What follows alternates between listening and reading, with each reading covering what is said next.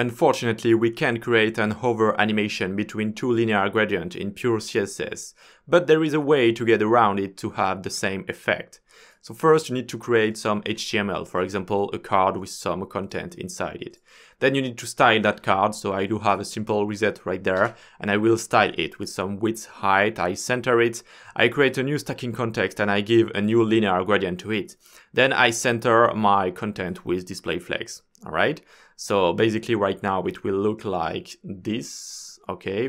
So a blue background with some content inside it. Then I need to create a new layer with a pseudo element after. So it will take the whole space but with a new color, and it will start at opacity 0. It will be located between the content and the container. Okay, so now I just need to style my H1, and whenever I hover my card, the opacity of the layer will go to 1. So basically at first I will see my blue background and then I will see my purple-ish, reddish background. Okay, so let's try it out right there. Alright, so I hover it and I do have my transition between two linear gradients. Great. So you can find the source code in description if you want, or in my website uidelivery.com.